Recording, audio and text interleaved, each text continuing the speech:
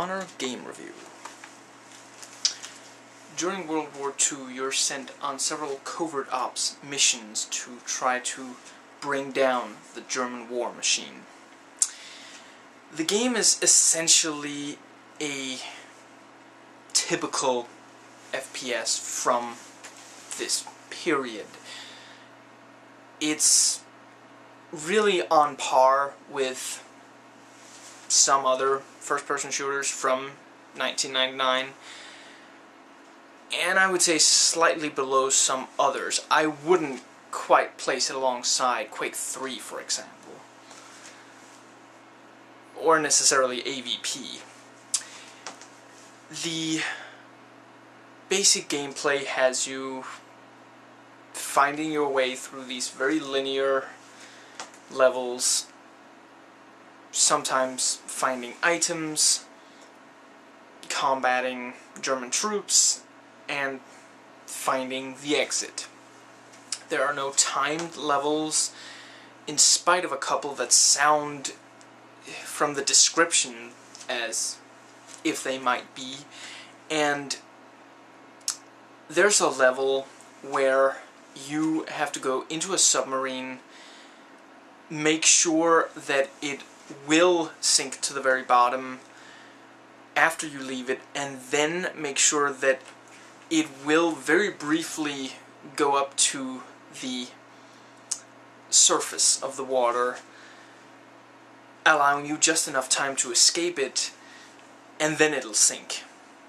That sounds awesome, and somehow it isn't. It's very plain. There isn't really anything to it other than what the level looks like.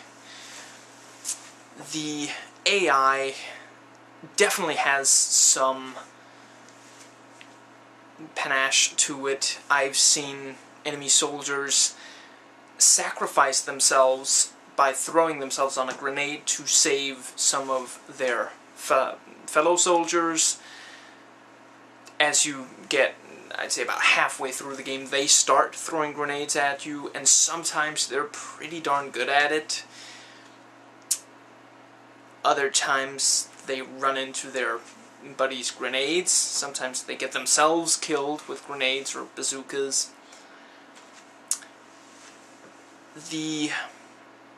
Near the end of the game, it tries to ramp up the difficulty, and it does so by basically making the enemies unfair, and this is really quite frustrating and irritating. Basically, there are some bazooka troops that can apparently, in this game, shoot you, even though you're really up close, without getting killed themselves, and sometimes they will just sacrifice themselves by shooting the bazooka when you're really close to them. I'm not sure if that's a bigger issue than the other bazooka troops, which literally are absolutely useless if you just move close to them. They'll literally start trying to run away from you. If you try to get them into a corner, they'll start running in circles.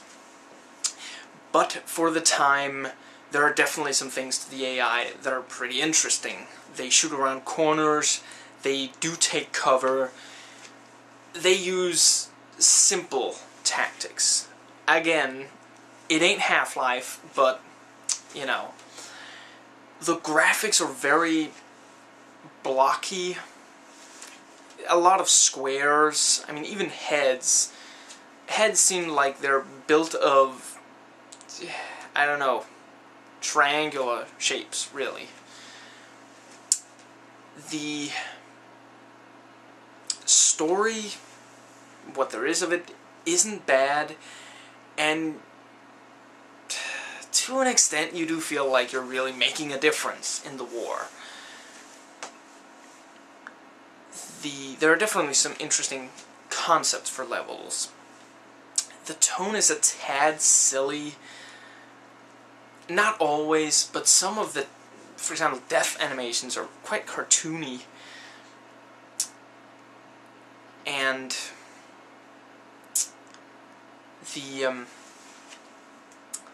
sometimes it's a shooting gallery, like Wild West style, like you'll be shooting people from off balconies and they'll literally scream loudly and hurl themselves over the ledge, or edge, or whatever, a little excessive, and it kind of causes a little bit of a cognitive dissonance with how the overall approach is a bit realistic, I would say. The weapons are quite cool, and there are several very memorable ones. I do not know that much about World War II history, but, at least in this aspect, it does seem that the weapons are indeed all based on actual weapons from the time, complete with, you know, the details of them. You use submachine guns, shotguns, pistols, at least one silenced pistol, rifles, a sniper rifle, grenades, both American pineapple ones and the German ones, you know, the potato masher, and a bazooka. You never ride a vehicle, but you can take over gun emplacements, machine gun emplacements, and use them, and that is nicely done. There is not a lot of replayability to this game other than the multiplayer, which is limited to 2-player split screen. And I guess the 2-player limit is pretty obvious because this was for the PlayStation, you know, PSX, I think it's called. The multiplayer is fun. There are 6 levels, 5 weapon loadouts, 16 different looks for the characters, and basically that's something that you could maybe spend, where you could spend more time on the game after you've completed it. Other than that, you can go back and try to improve your rating if you didn't already get a medal the first time. There are 7 missions, 24 levels, and if you do really well, you will get a medal, which will unlock a secret code, either for multiplayer or single player. And these are a bit like the bonus in... it's like bonus stuff, really.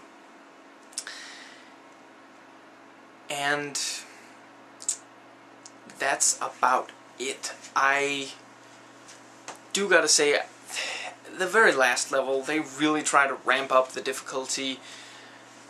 One thing they do is put a lot of boxes in your way, and it's not difficult, you just gotta, you know, blow through them, but while you're doing that, they're sending troops at you that are literally teleporting. They're coming out of nowhere.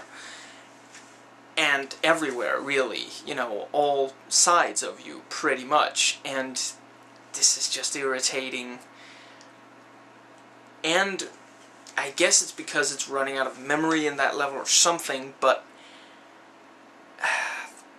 I can't pick up the enemy's weapons, and I also can't seem to pick up ammo in it. And, you know, this is kind of the sort of thing that really shouldn't be left in your game by the time you release it. Anyway, that was my review of Medal of Honor. Hope you enjoyed it.